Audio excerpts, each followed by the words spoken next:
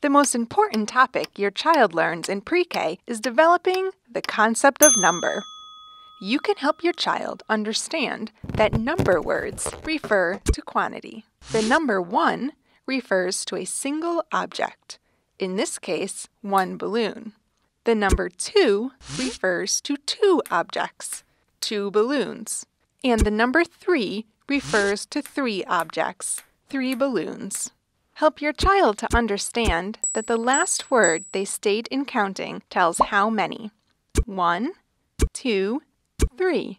3 balloons. By the end of pre-K, your child will be able to count up to 10 things arranged in a line and 10 things arranged in a rectangular array. This is important because students will use this formation when learning to add and subtract.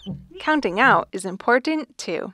Your child can count out a given number of objects. Ask her, "Can you count out 5 stars?" Practicing the concept of number at home will build a strong foundation for learning math.